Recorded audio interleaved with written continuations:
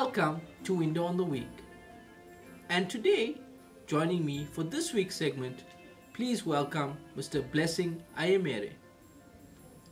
To ensure robust governance on the ESG GPS AI tool, we've developed a strong panel of experts, both from a global and international marketplace, to augment the rating decisions. ESG GPS has rated the Nigerian listed companies and will be launching the Nigerian ratings in a few weeks' time. So watch the space.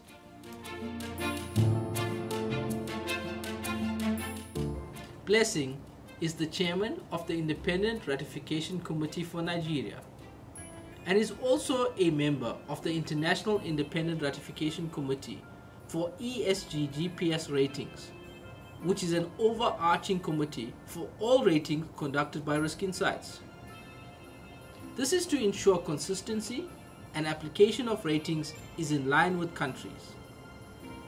Blessing Ayemhere is the Managing Director of Umugini Pipeline Infrastructure Limited, operating in the midstream oil and gas industry in Nigeria.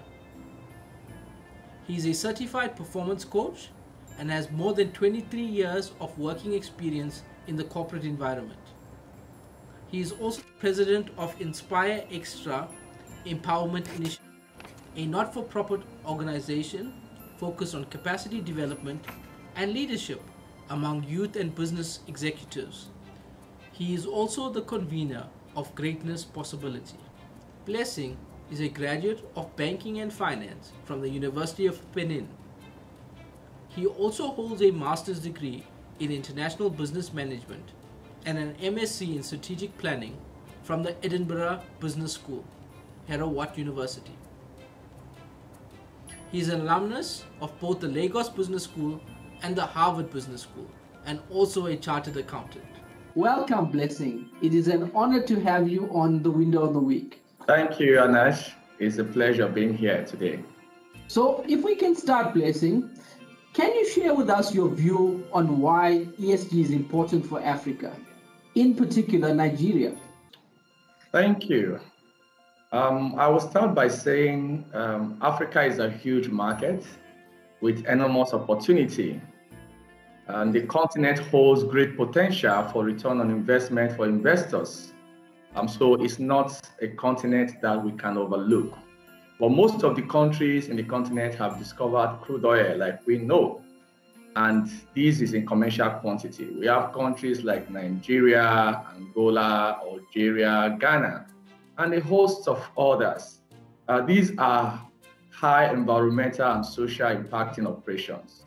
So therefore, as Africa growing with a population of about 1.3 billion people, we play host to huge manufacturing, processing, agro-allied, and other industries. These industrial activities impact the environment and create social pressure. In the past, companies have addressed these issues by setting up operational functions by the side to attend to concerns raised in these areas. That strategy did not work well and have not been sustainable. The ESG model helped to situate the importance of these environmental, social, and governance variables appropriately. And for companies that have paid the needed attention to them, they have experienced growth, profitability. And we are saying today that these companies can as well attract both global partnership and funding. So for me, I think this is one of the reasons why I will say yes, Africa is that important. Thank you, Blessing. I can't agree with you more. Africa plays a pivotal role in the global supply chains, and it's vital that companies are paying due respect to sustainability. So is there a governance cloud with respect to investing in Nigeria? I would say yes. There is. The Nigeria environment has huge and good regulations, as it were. We have structures that are in place. We have regulations in different sectors. across, including finance, manufacturing, and of course, investing, which is most critical. The question, therefore, is, are we where we should be? I don't think so, but we have made some progress. We have made some good progress in advancing corporate governance. We have made some good progress in advancing an environment that can attract the needed funding and partnership. But I think we can do more. We can begin to position ourselves. And I think the government is also trying to ensure that we have the right people in the right place. We have the right policies being driven appropriately. And we also are focused on the fact that we are not, operating in silos. We are operating in a global environment. We need to be able to ensure that we walk our policy and not just talk them at the current situation where we find ourselves. Thank you, Blessing, for that. In your opinion, what are some of the advantages of having an ESG rating for Nigerian listed companies? As we have seen by doing the research with ESG GPS, that there are some very good companies that disclose very well in terms of E, S, and G. Okay. I would say that the advantages of proactively tackling ESG issues go beyond appeasing institutional investors and creating a good public relations story. A holistic ESG strategy will facilitate proper ESG rating, and this can open up access to large pool of capital. But a stronger corporate brand, or build a stronger corporate brand, promote sustainable long-term growth benefits, as well as ensure that investors are happy. I think some of these advantages would be the fact that when you have good ESG rating, the company's stock can become more liquid. And that is because individual and institutional investors alike are going to invest their pool of funds in these companies because they feel that they are proactive in terms of governance and operations of ESG. Sustainability and impact investing is actively growing at double-digit rates. Many investment firms are also incorporating ESG evaluation in their portfolio risk assessment, which is a telling indicator today that capital will continue to flow towards companies with strong ESG program and practices. And a follow-up on that is the fact that ESG rating as well, another advantage for it is the fact that it can unlock potential and real competitive value. These are things that people have not paid attention to in the past. But companies that recognize the importance of adapting to changing socio-economic and environmental conditions are better able to identify strategic opportunities and meet competitive challenges. Proactive and integrated ESG policies can widen a company's competitive moats relative to other players. Executives who take steps to improve labor conditions, enhance the diversity of their team, give back to their communities, and take a stand on sustainable environmental policies. Also, these companies strengthen their brands. As millennials in particular become employees in these present days, consumers and investors, they take notes of good corporate actors and reward them with loyalty.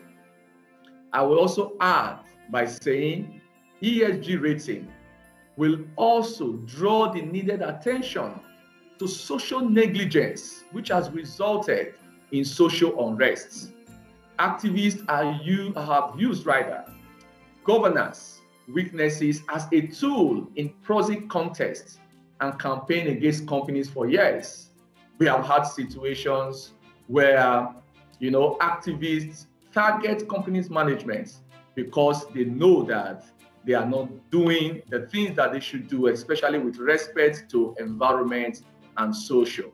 So companies that proactively address ESG can set the bar for entire industry and at the same time help immunize themselves against activist intervention.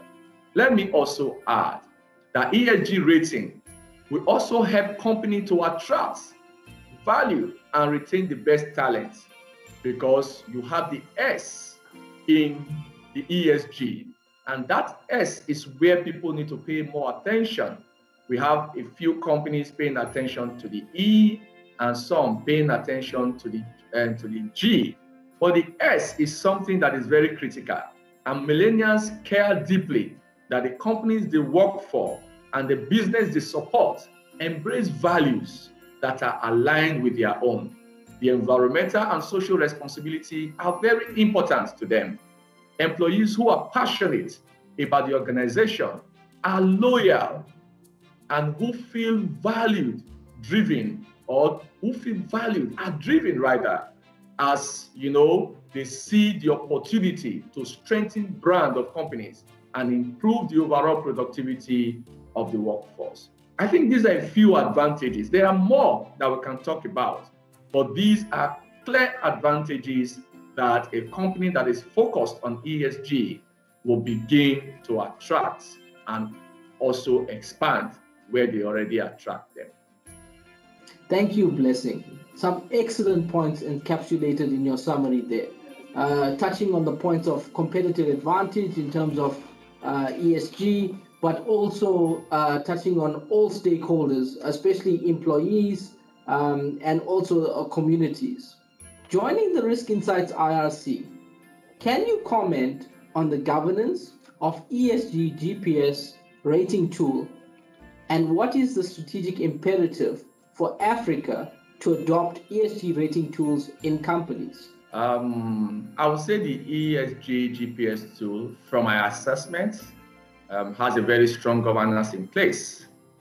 From what I have seen, this is robust, this is detailed, and I think care and attention has been paid to some of those very key variables. This range from the risk insight leadership, made up of people with hands-on experience in company rating, data scientists, and the independence built into the process. I also know that the tool has a robust data collection procedure, rigorous and detailed analytics by experienced and committed people in the system. The tool also, from what I have assessed and seen, uses artificial intelligence to capture relevant legislation and news, bring out these new fields from local and international agencies, ensuring alignment. These are a few things that I have gone through, and I see that, yes, the tool is robust. And in terms of governance, I also know that the issue of delegation and authorization has been addressed carefully, and the involvement or the inclusion of the independent ratification committee that come in to look at the non-financial factors, the issue of leadership. They bring in their expert judgments to look at, the balance between what the AI and the ML tool has done and those other variables that need to, be synchronized. I will say that Africa is developing fast, and the rate of population growth is projected to be very high. I think we need a tool like this that can begin to draw attention to those things that are critical. And the ESG GPS tool that I see, I think addresses those very variables that are important, and especially the issue of governance. Thank you, Blessing. We do take great care and effort in terms of our governance processes and ensuring quality control in terms of all the data that is captured. So, Blessing, moving on, do you think that ESG disclosure is improving in Nigeria? And maybe comment on the oil and gas sector, which has been impacted largely on disclosure from environmental metrics. And do you think Nigeria is ready for this? Absolutely. It is improving. But I think there is also huge room for improvements more than what we currently have. We can accelerate the process. We can also ensure that we recognize the urgency that is required. We are improving compared to where we were yesterday. But the question is, are we running fast enough? I think we can do better. The African market is peculiar in its unique challenges. And that from time to time, beclouds the operators in various sectors. When it comes to the oil and gas, I think they are even among those that are leading when it comes to ESG. But they focus more on the E and the S, which is environment and the social. And the reason is very clear. The oil and gas operation directly impacts the environment. And of course, because of the issues of trusts, and the collaborative gap that have existed, we have the issue of social pressure coming up at various operating angles.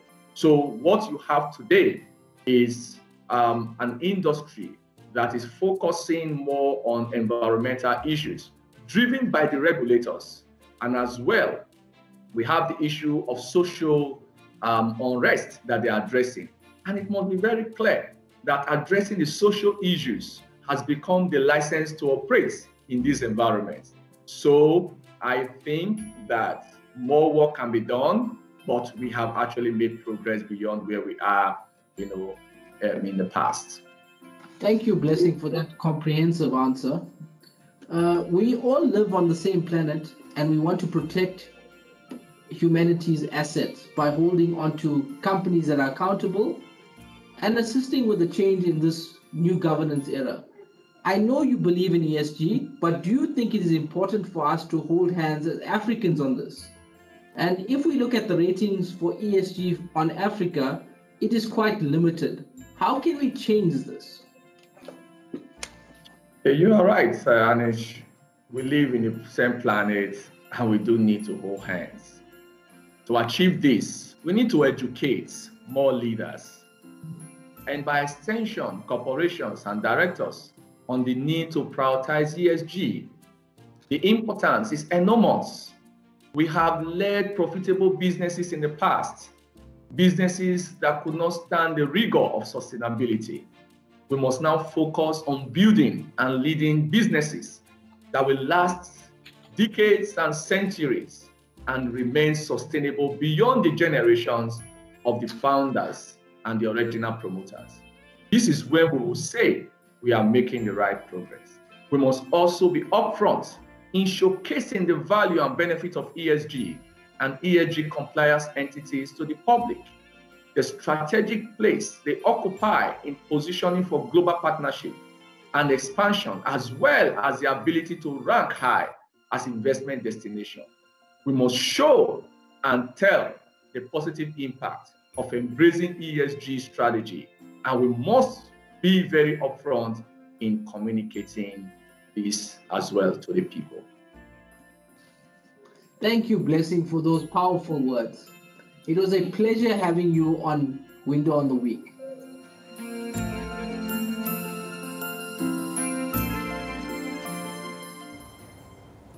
The Risk Insights IRC consists of global experts and thought leaders that have a wealth of experience in the facets of ESG and business sustainability. Risk Insights is excited to be launching ratings in Nigeria and Kenya in the first half of this year with our coalition partners Instinctive. This will provide a platform for these rest of Africa markets to demonstrate company sustainability through ESG ratings. I am Aneshan Pillay, Acting CEO of Risk Insights, and thank you for joining us for this episode of Window on the Week. We look forward to seeing you next week. Stay safe.